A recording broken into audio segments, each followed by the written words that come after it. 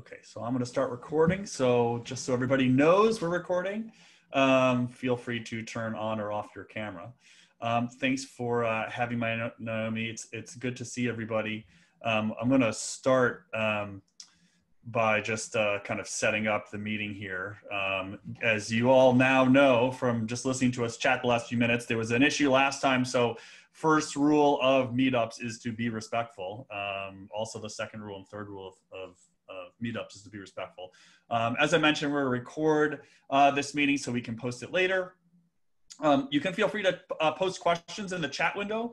I'll try to glance over and check the windows every so often, but more likely than not, I will just wait until I'm done and then take questions, and I'm happy to just continue chatting for as long as we can. There's a hockey game at 8 o'clock, so we'll have to keep that in mind.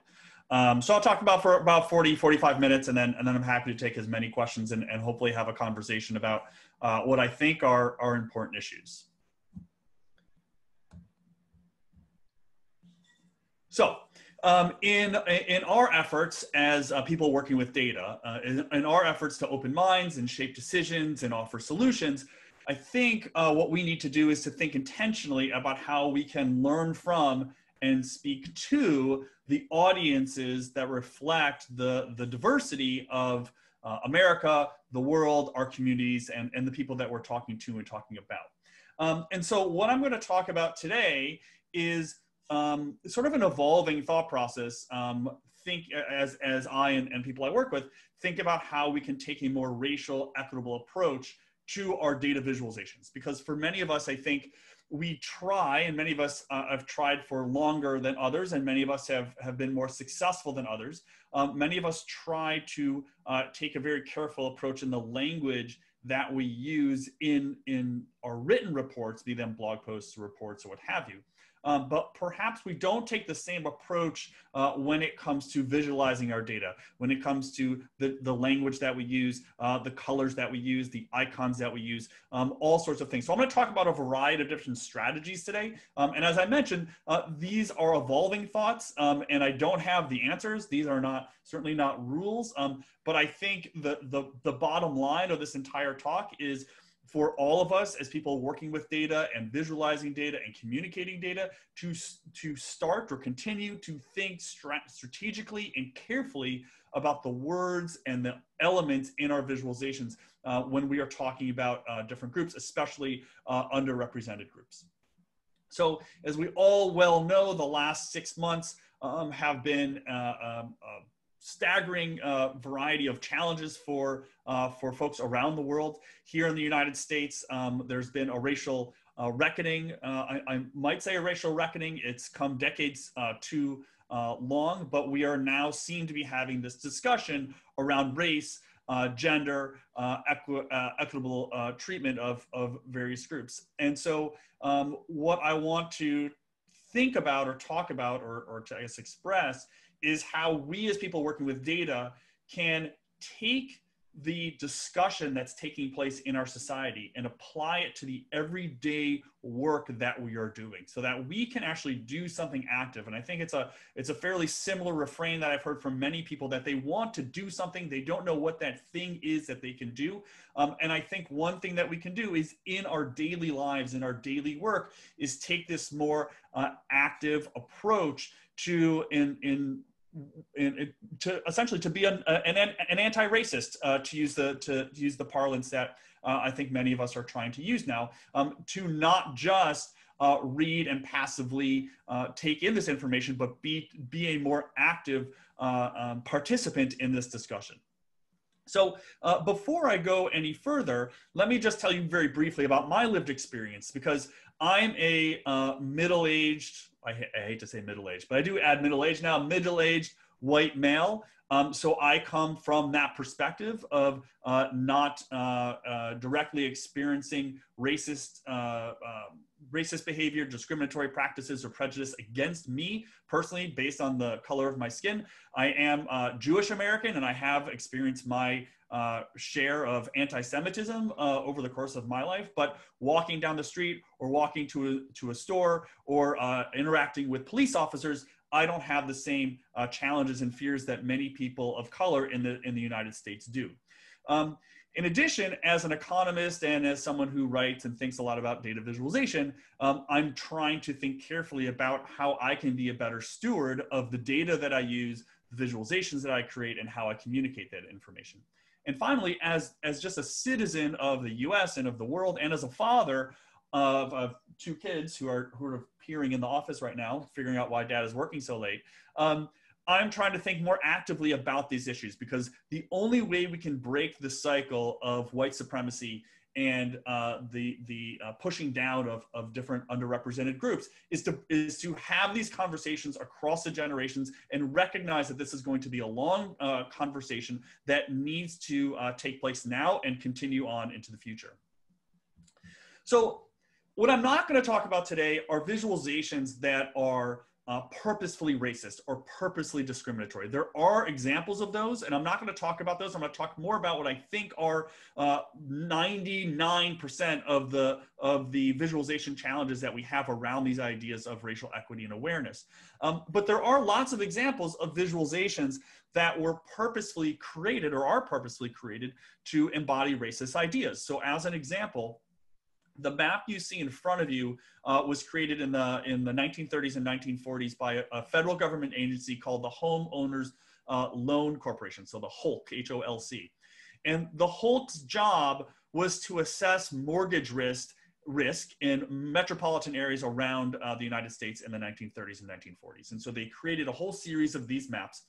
And the maps are color coded. You can't really see all the detail here, but I'm gonna describe them for you in just a moment. You can see you have these green areas and the blue and the yellow and the red. And so in Richard Rothstein's book, The Color of Law, he writes that the HOLC, which is this government agency, it's a federal government agency, the HOLC created color-coded maps of every metropolitan area in the nation, with the safest neighborhoods colored green and the riskiest areas colored red. And those red areas earned a red color if African Americans lived in it, even if it was a solid middle-class neighborhood of single-family homes. So these government-sponsored, government-owned mortgage maps are themselves racist, and they perpetuate racism, discrimination, and wealth disparities and income disparities across generations across the United States for the last nearly 100 years. So that's not the type of thing I'm going to dig into today, but I think it's important for us to recognize that those visualizations do exist. They exist today as well, and I'm going to talk briefly about just a sort of different version of this. But I think it's important for us to recognize where data visualization is today and where it has come from in the past, just the way our structural institutions have evolved for better and for worse from 100 years ago to today. Okay, so I'm going to start with using language by taking a racial equity awareness. And so as I mentioned, a lot of us probably are very careful with the text that we use, the words that we use in and around our graphs, but I want to talk specifically about our visualizations.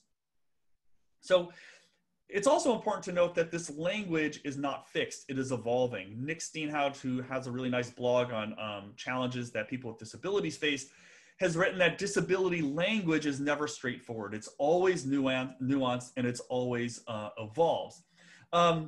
So what we want to try to do as people taking this language is to try to use people first language. So instead of saying disabled people, for example, we might want to use the phrase people with disabilities. Same thing with terms that refer to people and not their skin color. So we might want to say, for example, black people and not just the word blacks. So I want to describe how I think about this or an example of this by showing you this Tableau visualization. So what I'm showing you here is just the top third of this visualization. There are three similar maps in this visualization. The top one here that you see is for Black people in the United States. There's the second one is for Hispanic people, and the third one is for white people. And so everybody on this call knows, but I'll talk quickly, briefly about what a choropleth map is. So a choropleth map, you color in the geographic units. So it's the states, the countries, the counties, the census tracts, what have you, based on the data value. The map you see in front of you is what's called a bivariate choropleth map. So there are two variables being plotted at the same time. So let me zoom in on the legend. So here's that legend for this map. And so you can see along the horizontal part of this bivariate legend, we have what the author calls more black. So we're going left to right, counties in this case, that have a lower density of black people living in those counties to counties that have a higher density of black people living in those counties. And then the vertical axis is the poverty rate. So we move from counties with a lower poverty rate to counties with a higher poverty rate. So to think about this, how this bivariate choropleth works, in the bottom left corner of this legend, those are the counties that have a smaller proportion of black people living in the county and a low poverty rate. And you can see in the top left little thumbnail of the map I left up there, you can see it's kind of in the plain states is where you see a bunch of the yellow colors. If we go on the opposite corner, in the top right corner where that dark purple color is, those are counties that have a high proportion of black people living in those counties, and the poverty rates are higher. So that, as you can see, sort of stretches through the southeast part of the United States. Now let's focus on this. So now you sort of understand how this map works. Let's focus on the language used in the legend itself. So first off, on poverty. Poverty is an experience. It's not a static description of a person, okay? I, as an individual, can go in and out of poverty based on my income in that year. It's not a static description of me as a person. It's an experience.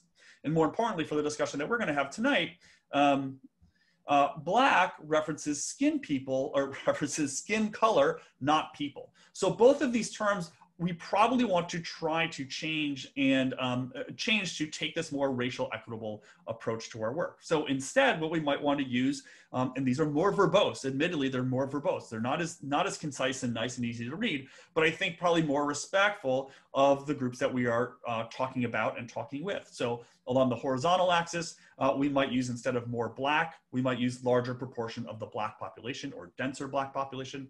And along the vertical axis, we might use larger proportion of people in poverty. Again, representing that the poverty is not a static description, it's an experience. Now, I will say that the author of the original visualization did change this eventually. We had a conversation, and the creator ultimately changed it to larger black population and more poverty. Again, there is a balance here between conciseness and sort of more verbose, longer language.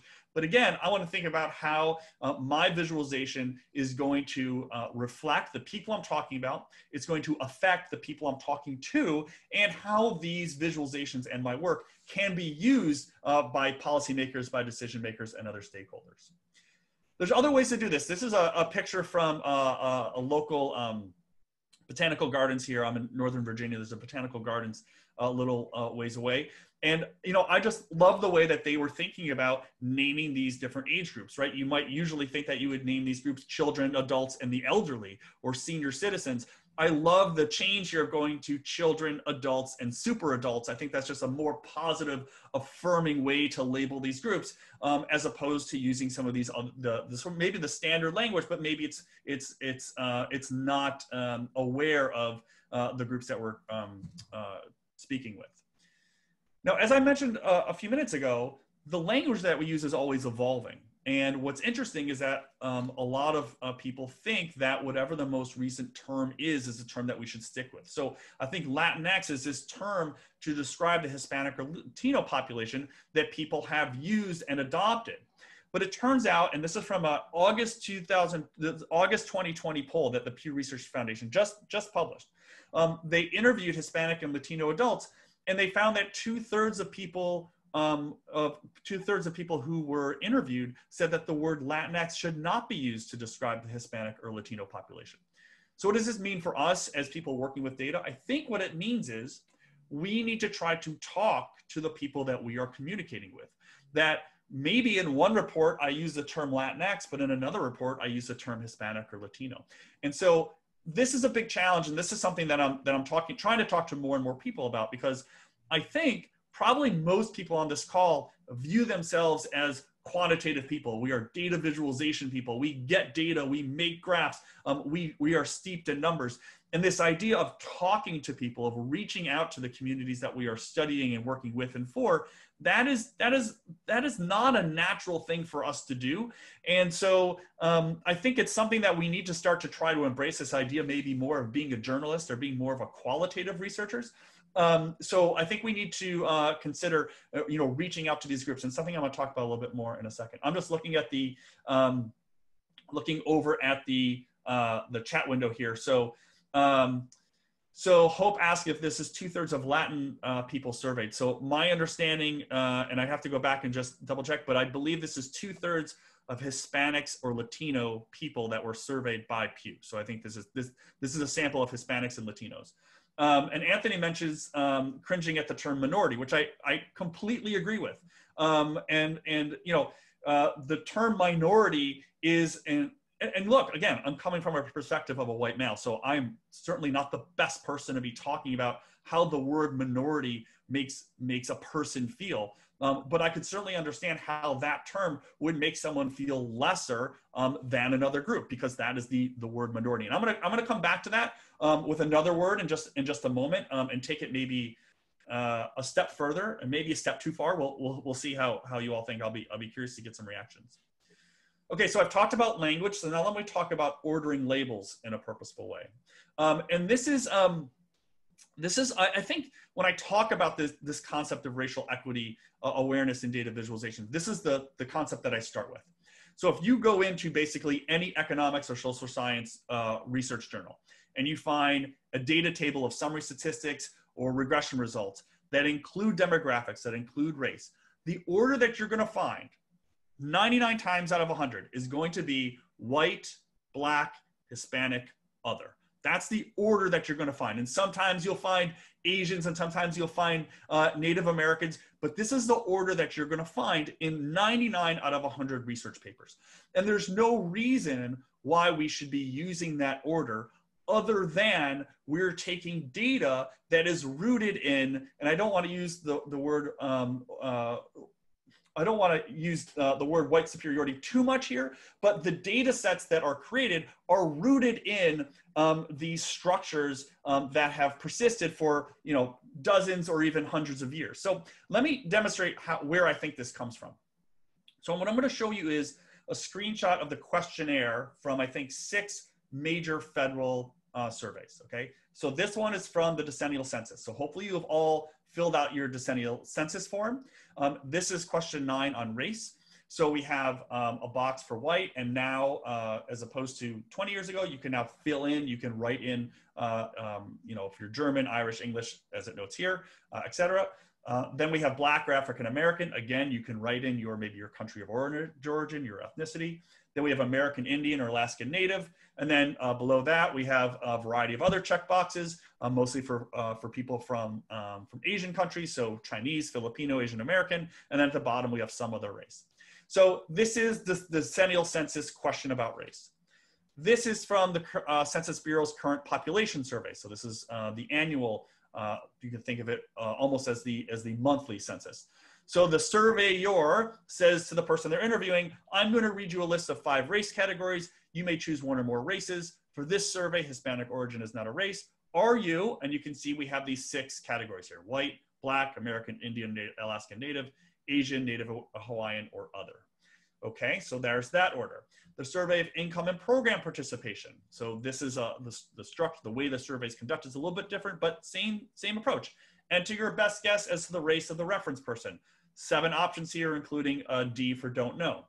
The survey of consumer finances run by the Federal Reserve Board.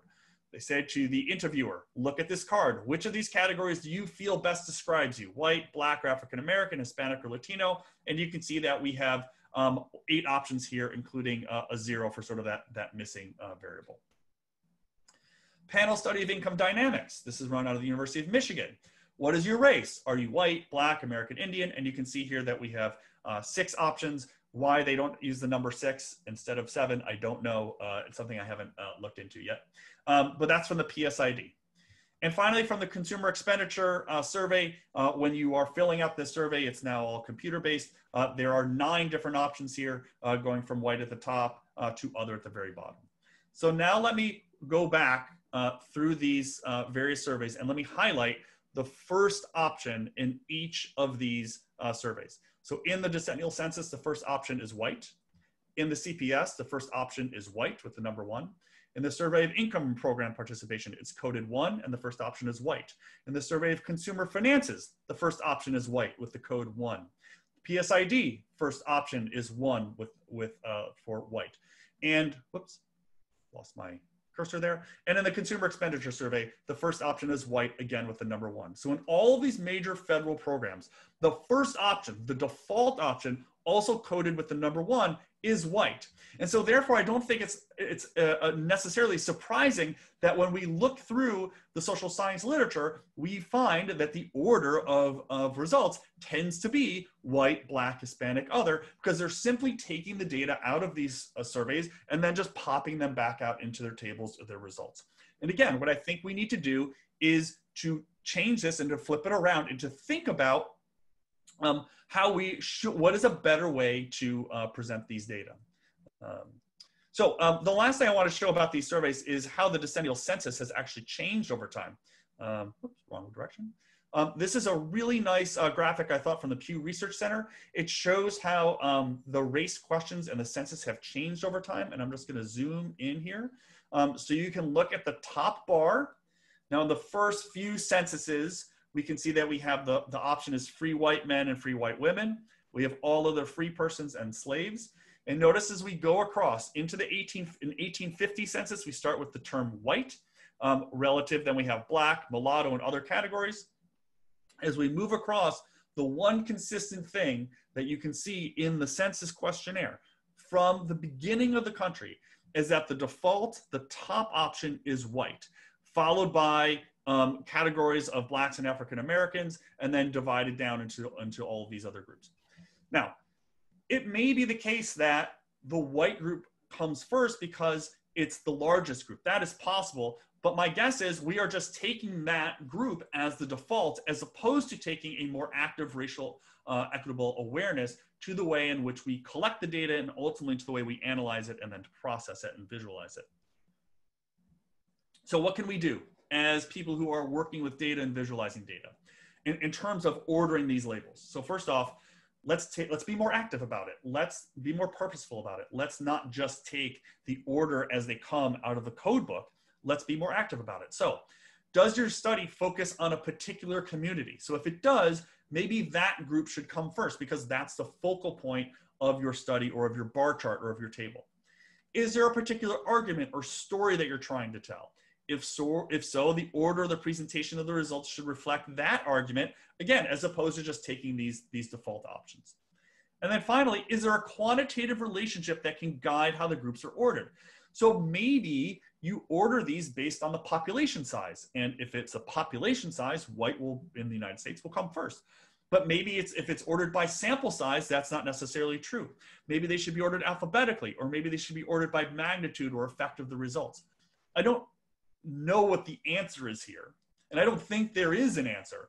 But what I do think is that we need to take a more active, constructive approach to this so that we're not just taking data as it's given to us and then just spit it back out. So before I go into considering missing groups, I'm going to turn over to the chat window real quick. So Santa asked about the tones I used in the pie graph. I pulled those right out of the Pew research report, so I did not choose those colors. I remade the pie chart so that it was clear. I had to, if I blew it up from the Pew, it looked kind of blurry, so I remade it. But those colors are directly from those are the Pew research branding colors. And Anthony mentions this whole notion of race, which I am going to talk about in just a little bit. If you haven't read this book, Caste, I do by Isabel Wilkerson. I really do recommend it. And I have a quote from her here in a little bit. The difference, there's also another book that I just ordered by, I'm blanking on her name right now, but she distinguishes between race, racial groups, ethnic groups, and nationality. So there's that as well. So I think I've caught up. Okay. So let's think about missing groups. So it's sort of a classic dilemma for those of us who are working with data is how do we deal with the groups that are missing? When it comes to taking your racial or gender equitable approach, I think the easiest one to think about is gender, right? Gender is not binary, but 9 out of 10 surveys, your options are male and female. But I also want to dive in a little bit deeper into how we treat this other group, this missing group. So I actually was thinking harder about this word other. And so I went to the Merriam-Webster dictionary. And so there's 5 definitions here. And the one I want to focus on, the one that I think is the most interesting for this discussion, this conversation, is this last definition, is that other is defined as disturbingly or threateningly different. And I find that fascinating, that the word other has this disturbing or threatening connotation to it. And I think if you read some of this book Caste, or if you read Ibram Kendi's work,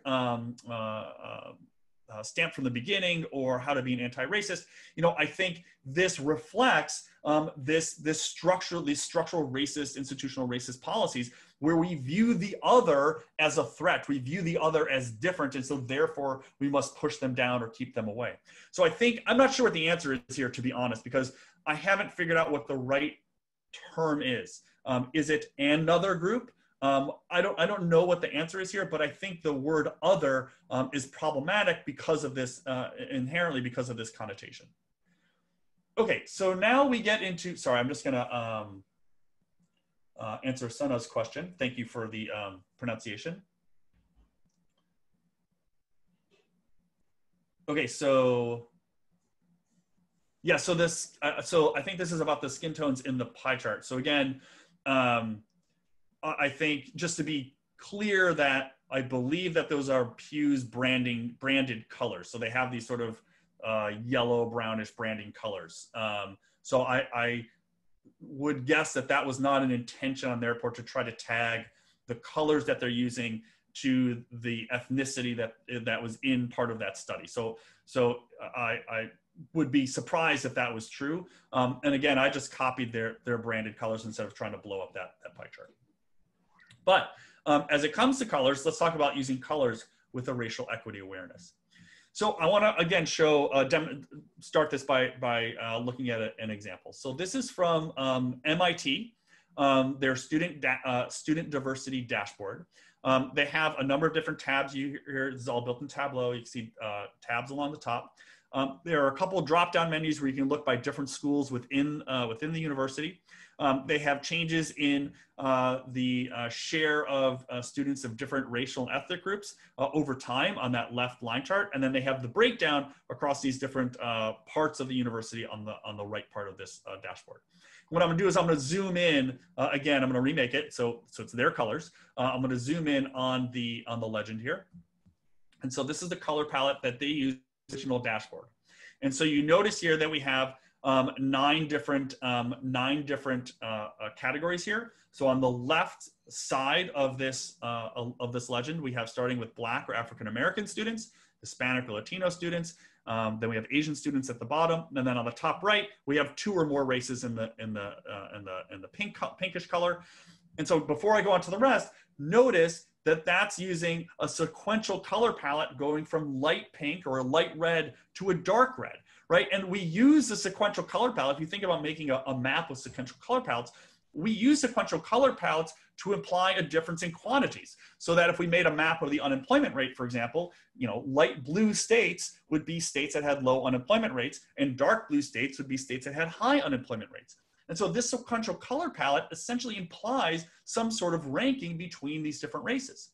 Furthermore, notice that that white students get this blue color that just pops out as if that's the only group or the group that we should be comparing all groups to. And then the international students and students presumably that didn't answer the survey or didn't answer the question, unknown, they are gray. So here's you have this dashboard where you basically group in these people of color, students of color, into this sequential color palette of red. You take whites out as if they are different, as if in some cases as if they are the norm from these other groups, and you separate those two. So this first dashboard, I want to go back real quick. That was from June, end of June of this year.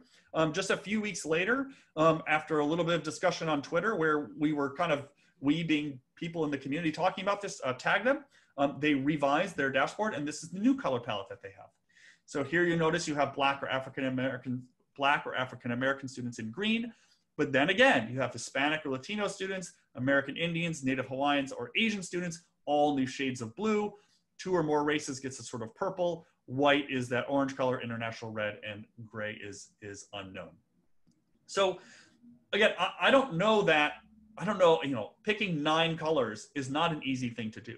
And if the goal of the dashboard is to compare white students to people of color, I guess that is a goal. I'm not sure that that is the goal that we want to pursue, but that is a goal. So again, I don't have the answer. I'm not developing a 9 color palette here, but just to note how grouping people of color or grouping these underrepresented groups into a single color palette, where I think the sequential color palette is even worse, grouping those groups together creates a kind of us versus them, creates a hierarchy between these different groups. I brought this in just a few days ago. I think this is a really interesting map, and it's gotten me sort of expanding my thinking here. And I will just talk about this slide for a second and go back and see if anyone in the chat box, if there are things I need to discuss here. Or maybe I'll just hang on to the end. So this is a map created by the Capital Area Food Bank. They create what they call their hunger report. So this is from the 2020 hunger report. It's a really nice piece. I recommend you check it out.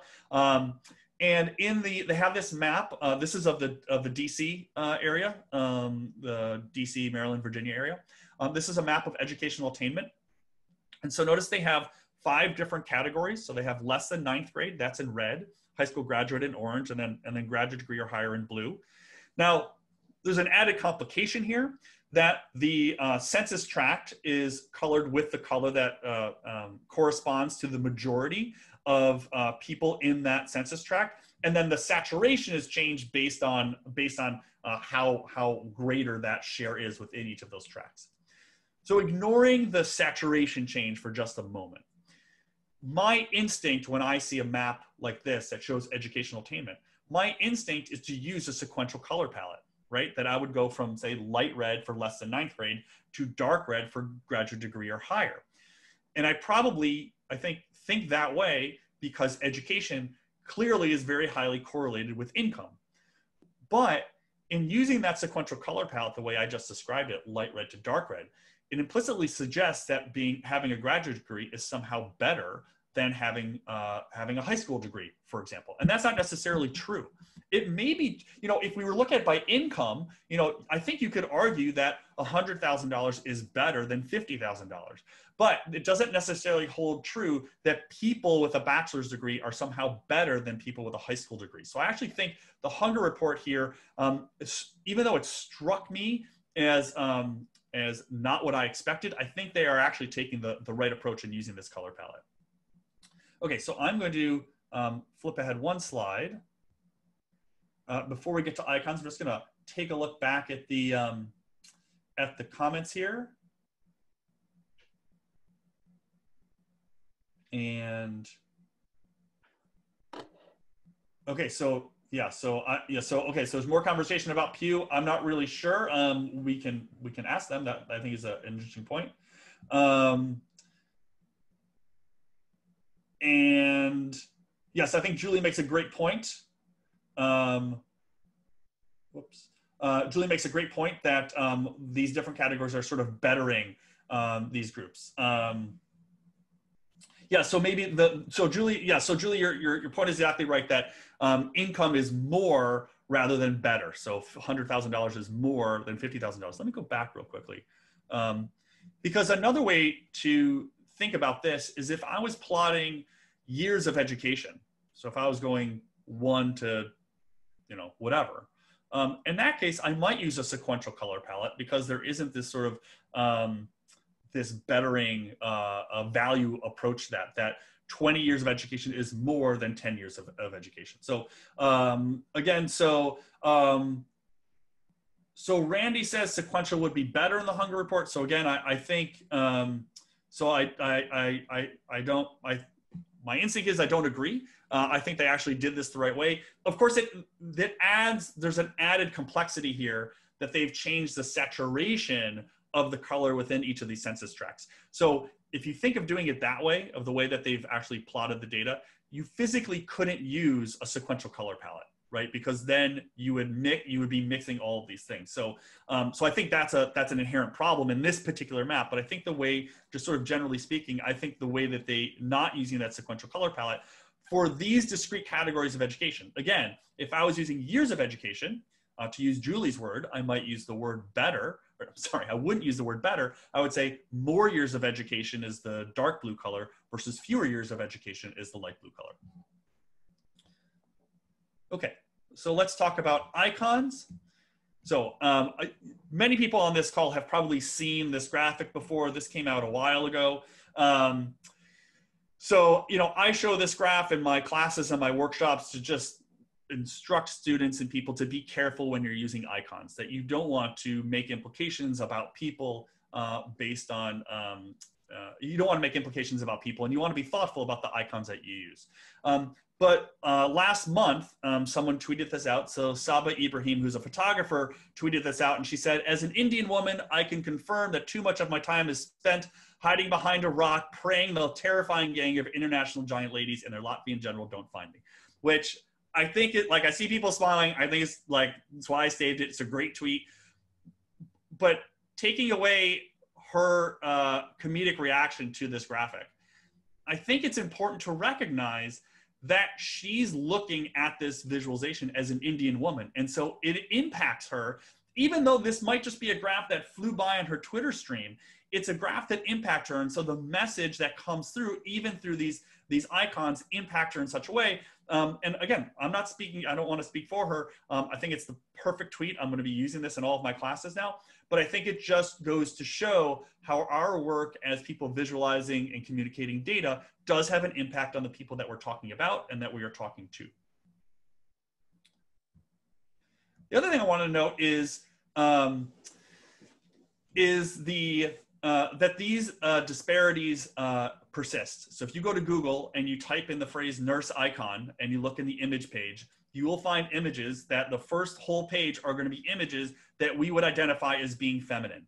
And if you went into that same Google search and retyped and did boss icon, you would find a page of icons and images that we would identify as being masculine.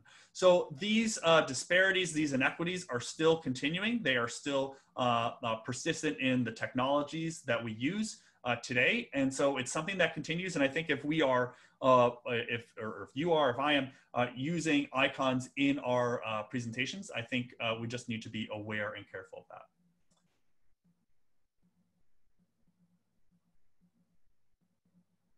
Okay, so I'm just looking again. I'm not sure. So Stephanie wants to know about my co-author on the paper. So my co-author, Alice Fang, is a data visualization developer at the Urban Institute. She's a co-author on the paper. She is moving tonight, so I wish her the best of luck. She was unable to make the talk, so that's why she is not here tonight. Okay, the last thing I want to talk about is demonstrating empathy with the people that we are talking to and talking or working, the data that we are working with and who we are communicating with. So Kim Bui, who I don't know if I actually pronounced her last name right, from datajournalism.com, she wrote this really great blog post about empathy. And she said, approaching stories and people with more empathy creates better relationships with marginalized communities, builds trust, and increases diverse coverage. So I think, you know, this idea of empathy is something that I think people in the data visualization field have been talking about for a while. And it's something I think that really has come to the fore in the current situation in which we are in, that we need to be thinking about how do people that we are studying and communicating with, how do they receive the information that we are telling them? And when it comes to specific graphics, it may be that particular chart types lend themselves better or well to more of a human connection than others. So unit charts, for example, maybe they lend themselves to more of a human connection than others. So the bar chart that the single bar, that's collapsing all of the people into just one shape, as opposed to an icon chart, a unit chart, an isotype chart. They might offer more of an opportunity to connect with the people. So again, I think, I don't have the answers here.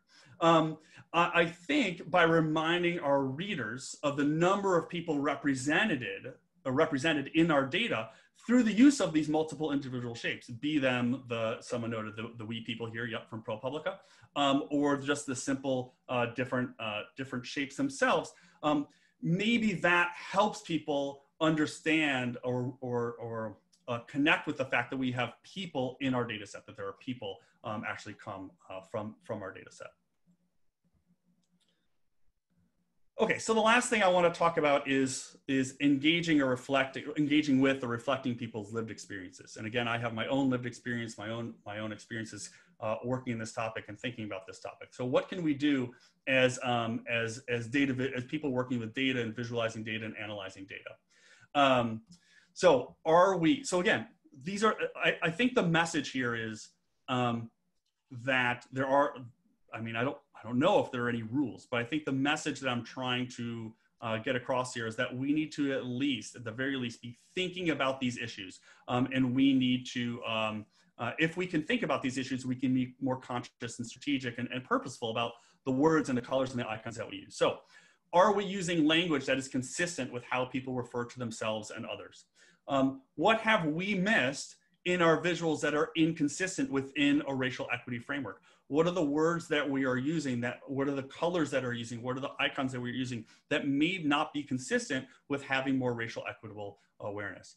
And how can we take a more empathetic approach to creating data visualizations that accurately and respectfully account for other people's lived experiences? So again, I mentioned earlier that I think many of us are probably steeped or rooted in this training or skill set of being quantitative people, and maybe not the qualitative approach that maybe we need to have more of. Maybe we need to go out there and talk to more people and more fully understand their lived experiences.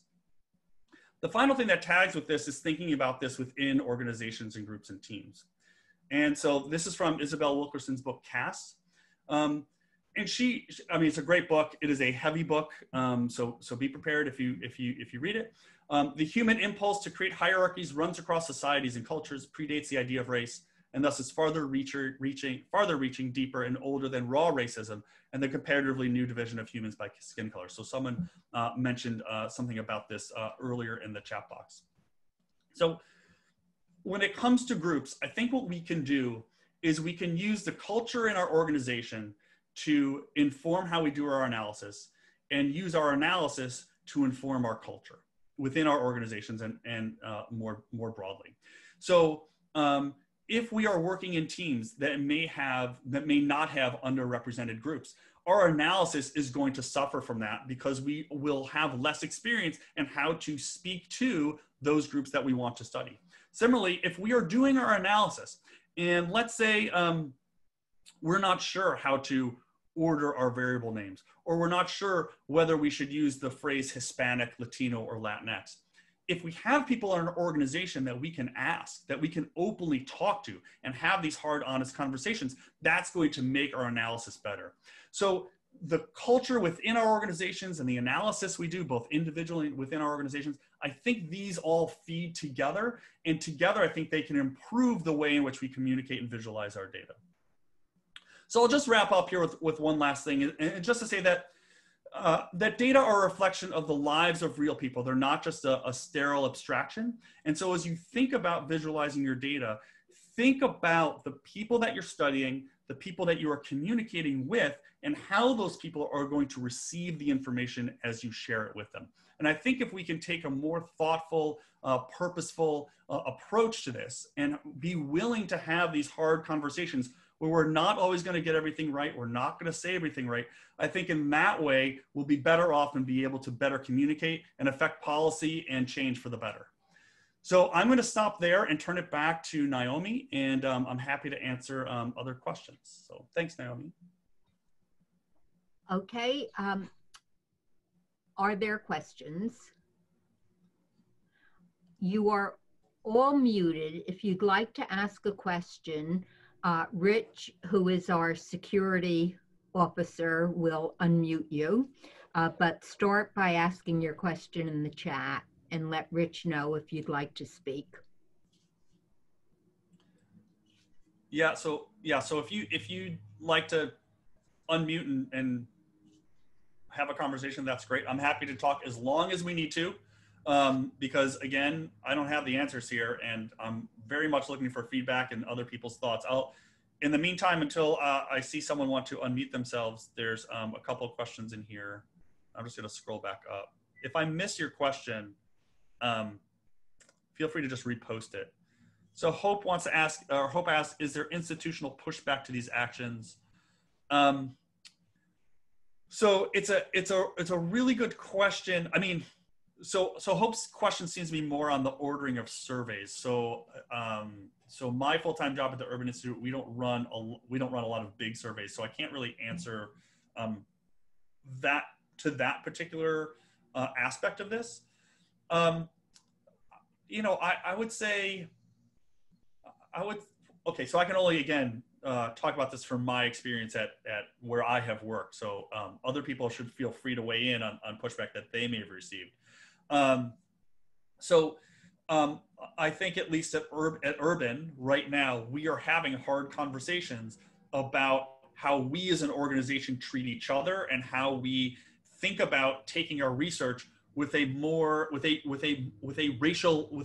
structural racial lens to the work, that we should be having these hard conversations, and that when we are producing work on child nutrition issues, that we should be taking a stronger lens and a stronger look at these racial equitable issues. And we've been doing that for a long time, but it's sort of under the hood. Now, maybe this will crystallize it for you. So another thing that I'm working on right now is thinking about how social scientists talk about the results. So I don't know if there are any economists or social scientists out there, but you know, when you run a regression, social scientists run a regression, there's some outcome variable. There's going to be a group of demographic variables, so race, education, gender, what have you. There's a group of socioeconomic variables, so income, housing values, whatever it is. There's going to be some sort of policy values, so policy variables. So what are the levers that policymakers can turn? And what happens far more often than not is that the social scientists will write about the policy levers, write about, oh, if we pull this or if we did this, this is how we can affect this for the better. But they don't ever go back to look at or write about the racial variables, the race variables, and the coefficients on the race variables. And if you're to argue and say that I've controlled for everything in my regression, and yet this variable on Black households is positive and statistically significant, then that's saying something. Right? I don't necessarily know what it's saying, but it might be reflecting something about structural inequality and structural racism, and those things are being ignored. So I think and why is that happening? I think A, we haven't been thinking about these issues carefully enough. I think B, and this is actually something that I've heard from many people, if you have your paper and you're focusing on these other variables that are not central to your story of how do I change, you know, food stamp participation rates, if it's not focal to that argument, then the peer review I'm not going to get through peer review, and people who read are not going to value those things. So I think in that sense, there is an institutional pushback to this, but it's sort of, I think, maybe a little more zoomed in on some specific sectors and areas of study rather than institutional wide, at least in my experience. So I'm going to just go back here. I'm glad to see people enjoy this. Yes. So the recording is up, and I am going to share the slides once we have that. There is a comment here about race and medical clinical trials, which I really don't have any experience with, but clearly is a huge issue. Luke asked about color palettes when visualizing ethnicity. I think that's a great question. And I can't think of any resources off the top of my head. I can say for gender that Lisa Charlotte Roast from Data Wrapper had this really nice blog post a while back that I think she sort of just pulled together more recently on colors for gender. So baby blue and baby pink, which I think we all agree is like terrible. And how news organizations, what colors they're using for genders, which I thought was a really nice post. Also, just as an aside, the baby blue, baby pink thing is very recent. It only started in like the 1950s or 1960s. Before then, it was actually the opposite. That blue was used to represent women and red for men. And I have this book somewhere. It's now I'm blanking on the name. Cassia St. Clair has this great book on color, and she explained that red was for men because it was more represented, or people thought it represented blood and war, which is described with the masculine, and then blue is more ascribed to paintings of the Virgin Mary, which is more feminine. So, but for some reason it switched in the 1950s, and so we have this thing now. So anyway. Okay, so just scrolling through, and feel free to ask Rich to unmute yourselves. I don't believe that, John. No? I was around before the 50s, and I always associated pink with girls and blue with boys. So maybe it's just in the UK. I don't know. I will check with some contemporaries, but I don't ever remember red and blue like that. So, so there's a lot of questions here. Okay, so Secret Lies of Color, yes. Luke has the post, great. Randy has a question. How would you address issues in the data that many races / ethnic groups also consider themselves white, but in surveys are forced to choose one? For example, many Hispanics also identify as white. Yeah, this is a great question, and you'll notice in the decennial census, you are now you now have the option to choose multiple categories and also to fill in the multiple you can write in. So if you want to write in German or Polish or Tunisian or Sierra Leone, you can write that in.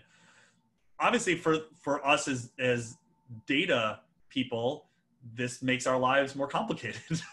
But it's also you can look at it as it makes our lives more complicated, but it also enriches the analysis that we can do. And I think there's something to be said for, instead of having 4 categories, we now have 20 categories, and that's great, and that's something to something to be said for that. But I think to Randy's question, I'm sure there's more people on this call who can answer this better than I. I would suspect that when you don't see yourself in a federal survey, I think that probably says something to you as a person living in this country, as a citizen of this country, that you're not valued in the same way that some of these other groups are. That when you see white in every survey as the #1 option in every survey that you answer, that says something. I think that says something about how we value different groups and different people in this country. And again, I don't necessarily have that personal experience or that personal feeling, but I could certainly imagine how that might feel.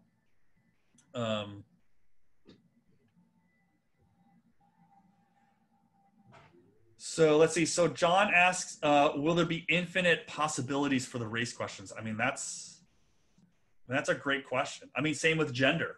I mean, will gender just be like a slider? I mean, I mean, not even a slider is not even the right UI. I don't even know what the right UI is. I mean, maybe it will be. Maybe there are no checkboxes, and maybe you just write in. I don't know. And how do we define race? We go back to that Isabel Wilkerson quote. This term race is fairly new. As another example, the word Caucasian is not actually a scientific term. The word Caucasian basically came out from, and I have the slide here somewhere, so I didn't get to it, but the word Caucasian, and I want to make sure I get this right, was coined in, I believe, the early 1800s. And it was coined by Johann Friedrich Blumenbach, which is a great name. And notice I didn't try to do the Austrian or German accent there. But it was coined, he collected and analyzed skulls, and his favorite skull was from the Caucasus Mountains of Russia. So that's where the word Caucasian comes from. It's not a scientific term. So we have designed and developed these racial terms and categories, but they're not necessarily based on science. As we all know from the Genome Project, we're all the same. Underneath, we're all the same. So there's obviously, I'm sure there's a lot of people on this call who know more about this than I do, and so I'll stop there. Yeah. Emma wanted to question live and is unmuted. Yeah. Yes. Thanks, Richard, for that. Can you hear me? Yeah. Sorry.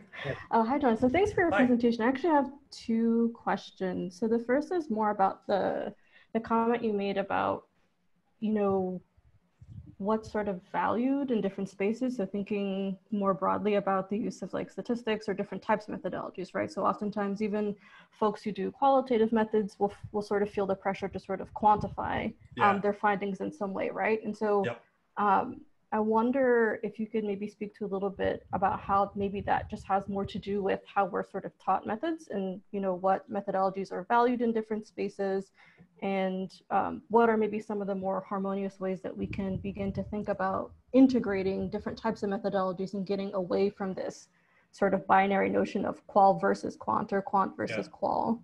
Yeah, that's a great question. Do you want to ask did you have another question? I did, and it had to, I think someone else had also asked this question, and it had to do with the bivariate choropleth slide and thinking through there more so the design. So from a design aspect, for me, the choropleth is pretty, but from a sort of policy or applied research lens, whenever I sort of, you know, work with folks who are interested in looking at the intersections of two different continuous variables that are geo or map located, I always sort of say, you know, do a scatter plot and then go and map it to see what it looks like. And so thinking through there for that question for me is, what are some of the pitfalls that you have seen with design and how we map on some of these different types of data to these different types of encoded graphs and charts? Yeah, that's a great question. Let me, I'll just take those in turn. So on the qual versus quant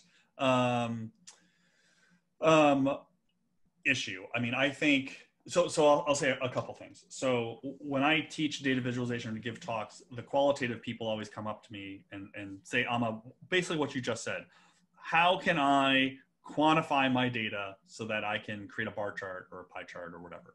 And my response to that is always, don't feel like you need to immediately quantify your data. The thing that qualitative researchers have as an advantage over those of us who are more quantitative researchers is that they talk to people.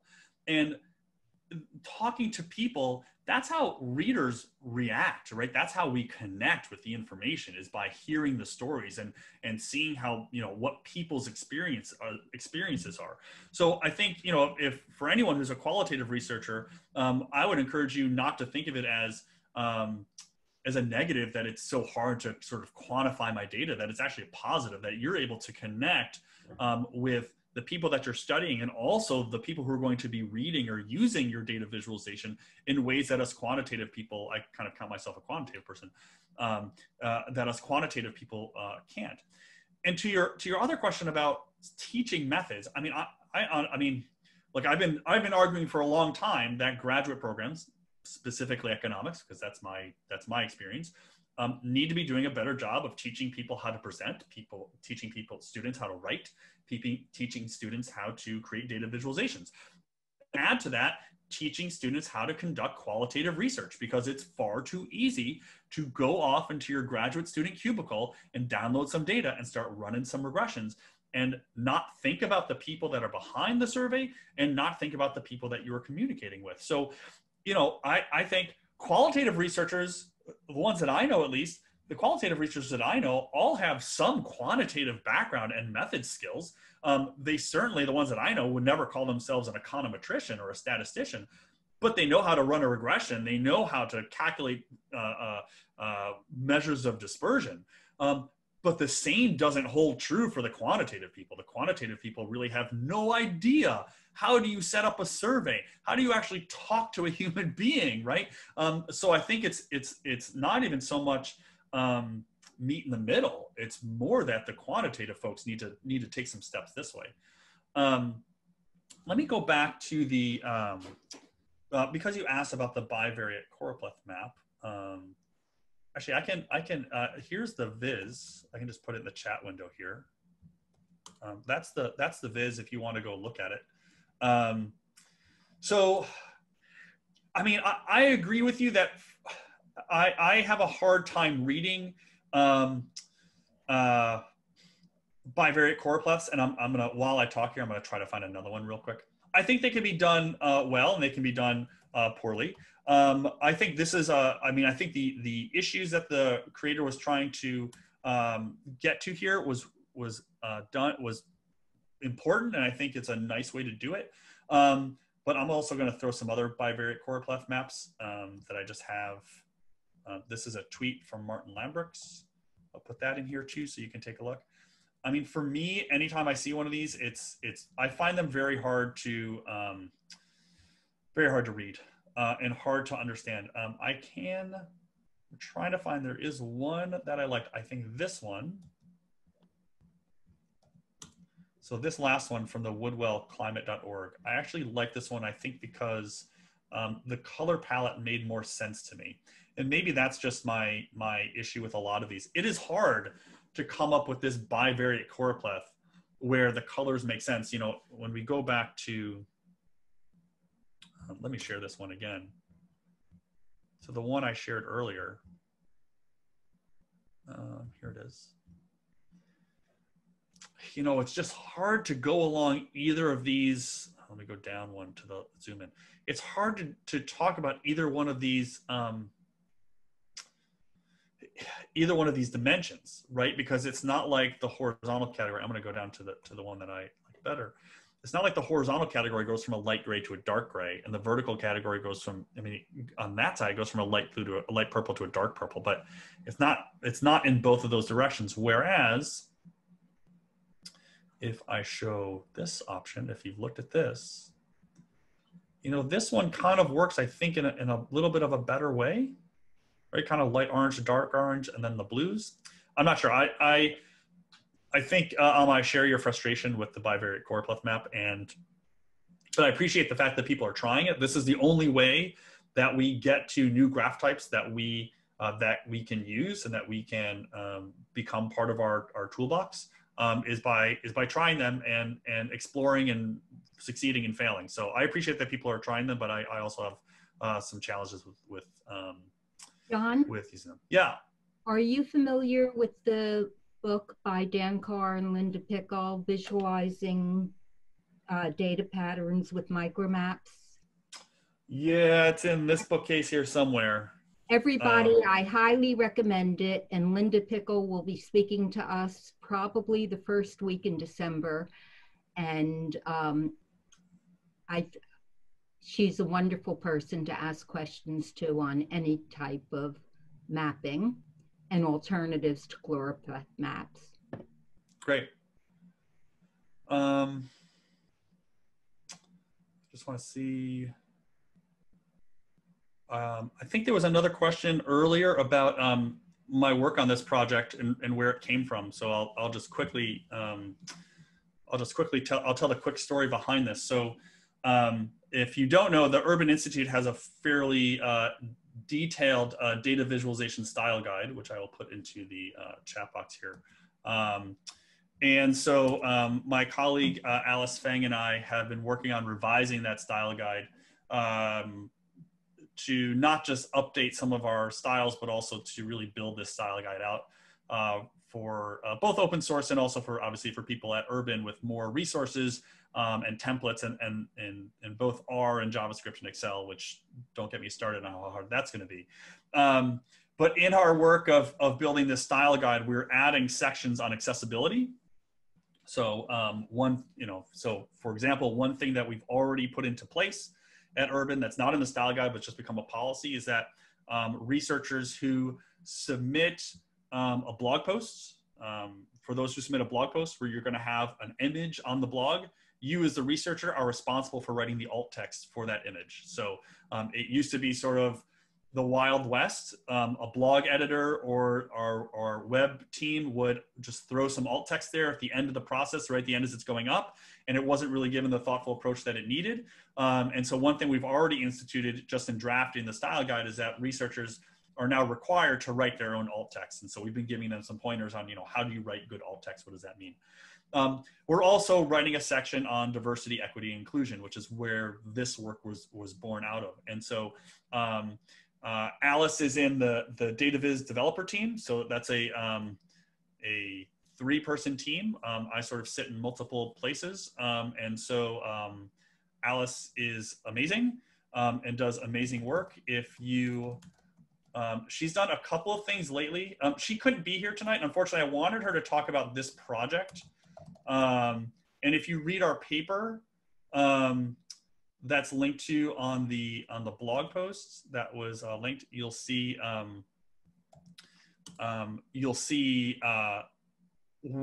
this particular project takes a racial equitable approach. So the original design for this was changed to take this different approach. Whoops, I didn't put this in the chat box. There we go. And I'll also just point to one more thing that she did recently. And then there was another question. Actually, while I find it, I think someone, yes, Elai was going to ask a question, and I think she's unmuted, so. It's Ellie. Ellie, oh, yes, that's an L. I'm getting old, I can't. You're okay. Okay. Thank you so much for this talk. It occurs to me, especially just because you just mentioned accessibility in presenting these visualizations, that there's a sort of fundamental tension between taking advantage of the ways that we've been trained, not just us, but the general public has been trained to interpret visualizations, like I think the educational attainment scale that you showed that had, it went from like red to blue, but it had purple in the middle. Mm-hmm. That's extremely counterintuitive, I think, to anybody's notion of like, scale greater than versus less than, with like something weird in the middle. So it occurs to me that there's like a tension between taking advantage of of sort of the grammars that we have in interpreting visualizations, and then disrupting the stereotypes that we apply to our interpretations of these. It seems like that's sort of one gloss on the effort that you're trying to help us participate in. So like, I guess what I'm wondering is like, when we're talking about those bivariate choropleths, I totally agree that the one where the south is like dark purple and everything else, like there's a scale that goes from like yellow to red and purple to black, and then the horizontal scale, I don't know what that is, like there's like gray in the middle, and so I think the problem there is that like we can't track like a more versus less on the horizontal scale. So I guess what I'm wondering is like, how do you think about balancing the tension between like the accessibility of using a legible grammar, in terms of like bigger to littler, versus that disruption?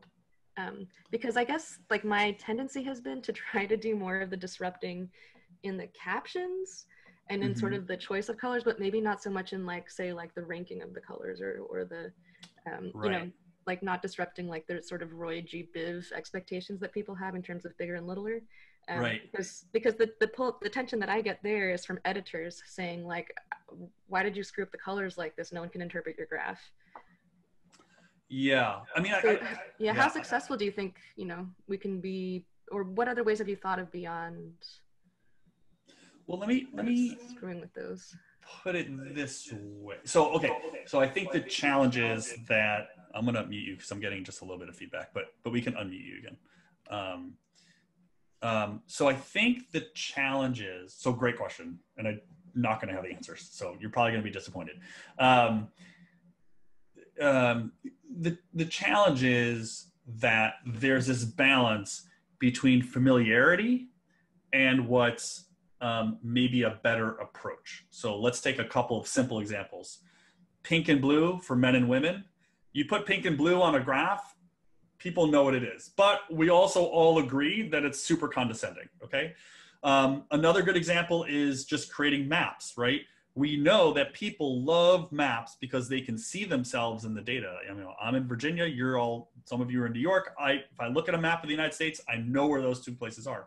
But we also know that they're not necessarily the best way to present data, that there's a geographic distortion that occurs because of the size of the geography of the state. So I think what you're getting at, Ellie, which is my daughter's name, is this balance between familiarity and trying to get to a better state. And so how do we get to a better state because it's inherently a trade-off, right? We're trying to get to this better state. And so by definition, we're going to make things that are less familiar. I mean, my argument to that, and this is more to data visualization specifically than to our conversation tonight. My answer to that has always been, when I hear people say, I could never make a dot plot or a slope chart or whatever, because my boss or manager or audience would never get it. I always point to the New York Times. Like, if you go back 10 years ago, the scatter plots that the New York Times were making had 20 points on them, 25 points on them. And now they have scatter plots with hundreds of points on them. And the reason that they were able to evolve from this place of having scatter plots with 20 points on them to scatter plots with hundreds of points of them is because they instructed and educated their readers about how to read these graphs, so that over time, a scatter plot for the average New York Times reader is just like a pie chart, a bar chart, a line chart. It's just one of those native charts to them because they've been educated over this time. And they didn't even know it, right? It's like how you teach kids math, right? They don't even know that they're learning algebra. And then they get to 8th grade, they're like, wait, this is algebra? And you're like, yeah, you've been learning it for 3 years. You just didn't realize it. So the answer to part of your question, I think, is to continually push and continually figure out ways to instruct the reader on how to read these changes so that they slowly become part of their graphic literacy, becomes part of their basic understanding. And then the other part is, along with that, is maybe not to go from 0 to 60 right away, right? So I taught a workshop last fall for a group on presentations. And a guy came up to me at the end and he said, you know, I really want to do all this. I want to get rid of all the words on my slides and I want to use pictures and icons and illustrations, but I have to do it at a board meeting this week. And if I do that, they're just going to laugh at me. I said, well, you don't need to go 0 to 60. Just take a small change, you know, instead of showing all 3 bullet points on your slide, do 3 separate slides and just walk them through it. And I had to come back the following week for like an office hour thing. And he's like, I went for it. I did the whole thing. I just went for it. And they all loved it. And I was like, that's great. You didn't need to do that, but that's a great story. So, you know, Christine just mentioned in the chat box that change often comes in baby steps. And I think that's exactly right. And I think to circle back to the conversation for tonight, and I'm listening to a podcast, a new episode of, and I'm blanking on the name, so I'm gonna look it up, of Small Doses. If you haven't listened to this podcast, this is a great podcast. The Small Doses podcast. And this week's episode, the new episode that just came out, is with Layla Saad, who's written this great book. This is the book on that I just started reading. So great. So other people have listened to this. My wife just turned me on to the show, and I'm like hooked. But the point, one of the points that was made in the current episode is that while the change that we're talking about at the moment seems like a break, it seems like maybe we've hit a I don't want to say turning point. We've hit this moment. That change is going to take a long time, right? Because we're breaking down decades of discrimination, decades of racism, history in the United States that we really have not come to terms with. And so those things are going to take time to do. And so I think, you know, back to kind of your core question, Ellie, I think a lot of this is just taking it slow and working to educate both your readers and your editors also, and why these changes are important and why they're valuable and why they'll have a good payoff in the end.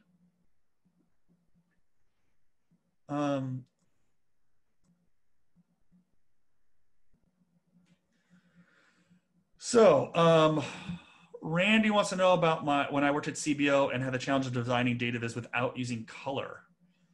Actually, we did use color. We might not have been great at it, but we were allowed to use color. I will say, so it wasn't that we weren't allowed to use color, it's that we, you know, DC, for those of you who are not in DC, DC is a print town. So you have to, maybe less so than when I left about 6 years ago, maybe less so now, but when you're designing for print, you do have to think about it in a different way. than when you are designing it for obviously digital, or even when you have color printing. And during my time there, we basically moved away from color printing and more towards the black and white because it's so expensive. So we were allowed to use color, and towards and during the end of my tenure there, we started making more infographics. I'll say this about the infographics, that originally when I started making infographics, this is around maybe the height of the infographic craze, that we were really into creating the tower infographics. And quickly I realized that even distilling a 200-page report down to a tower infographic wasn't short enough. That especially for our audience, CBO's audience, it needed to be 8.5 by 11. It needed to be printed out, something that could be printed and carried. So I would say it wasn't so much about the color.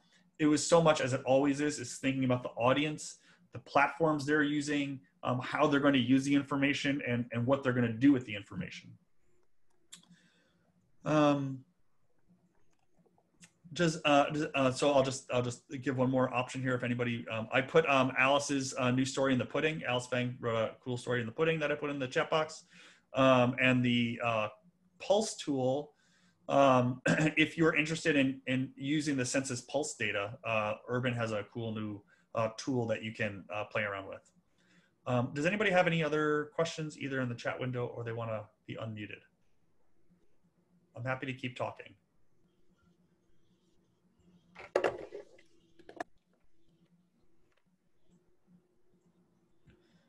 John, I need to leave. I'm going to unmute. I'm going to allow everyone to unmute themselves. All right, so this is where it gets dangerous, everybody. And throw things to the wolves. And to everyone, apologies that we had such tight security. Things got really bad at the last one. And my poor mom got exposed to some language she had never heard before. So we had to tighten things up. But thank you so much, John. It's been fabulous. And I need to drop in 2 minutes. Thank you. And I apologize for the confusion at the beginning, but as I said, I was not able to send you a message, so I dumped it on poor Rich and said, just log into my account. And by the way, most of the messages that have my name on that were done tonight were from Rich, because he's better at multitasking than I am these days. But in any case, I just told him to send it and wasn't clear enough about what the link should be, and he just took it. He took the dummy one and sent it out, not realizing. So I'm glad all of you were here. My apologies really go to the people who didn't get on. So there are a couple questions in here. Again, I'm happy to keep talking. If everyone needs to run, feel free to run. There's still 30 minutes until the hockey game, so I'm good to go. So there's a question here about... If anybody wants to be unmuted now, message me, because Rich has to go. I'm sorry. That's okay. Someone asked about data viz inspiration, which is a great question. I'll just put in this in the chat window, what I call my data visualization catalog. It's just a collection of data visualizations that I use for teaching and for inspiration, and it's just it's open for you to go in and play around with and download and grab anything. So as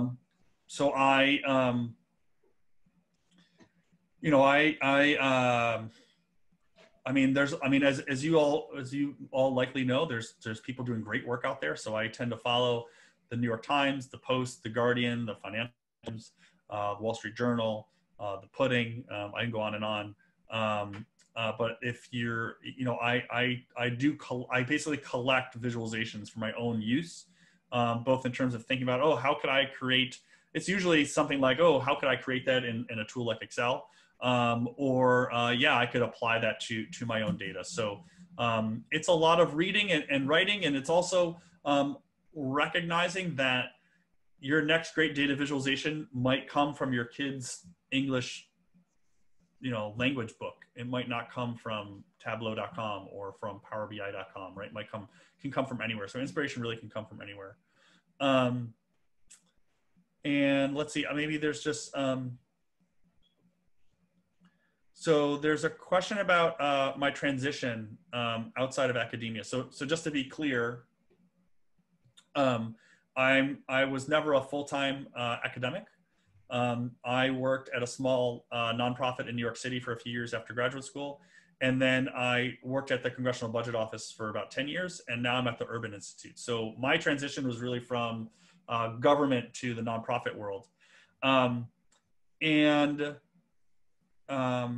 people, maybe I'll tweak your question a little bit.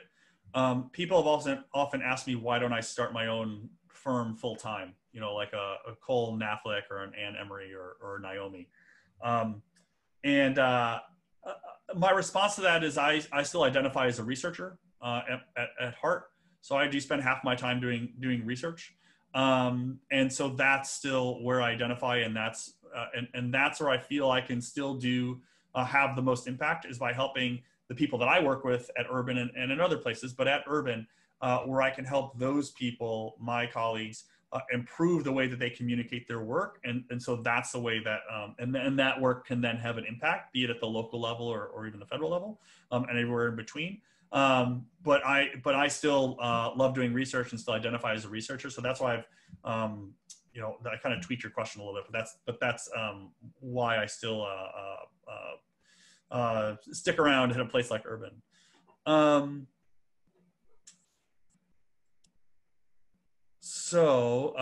Question about, is there like Hope wants to know, is there like a boot camp for data science boot camp?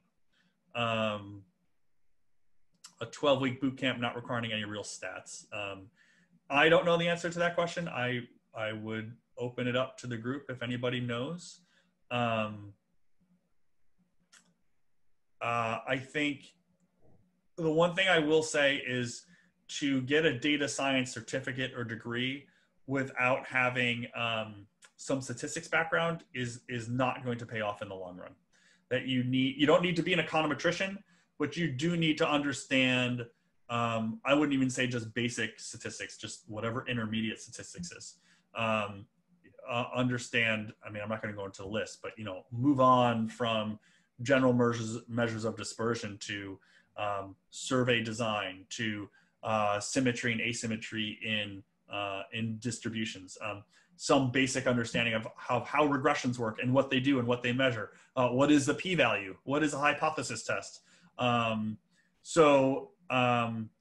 You know, I think if you're interested in those sorts of, or if you're interested in getting into the data science world, I think you need, it goes beyond coding, and it goes beyond data visualization. It goes beyond, well, I guess machine learning is, some people say regressions are machine learning, which makes me a little sad, or happy, I can't tell. But I would encourage you to think about, you know, getting that statistics training as well. So I'll just hang out for another couple minutes, and if no one has any questions, we can all go get dinner, or at least I'll go get dinner, and Naomi can go get dinner. Thank you. Good question, who I'm rooting for. I'm not really rooting for anybody. I just, my team's the Caps, and they embarrassed themselves this year, so I'm just looking forward to it. So, all right, everybody. Thank you very much. Naomi, I'll send it back to you to close us out. I cannot thank you enough, John. As you can tell from the number of questions and the length of the session, it was certainly appreciated, and many people have lots to think about. I thank all of you for coming, and I hope to see you in the future. I welcome all the first-timers. There are many of you here. I welcome all my regulars, and I welcome the people from outside the New York area. The one good thing about, if there is anything good about our situation these days, is that we are able to get speakers from a much broader area and attendees from a much better area. So, thank you. Thanks, everybody. Take care, stay safe, and stay healthy.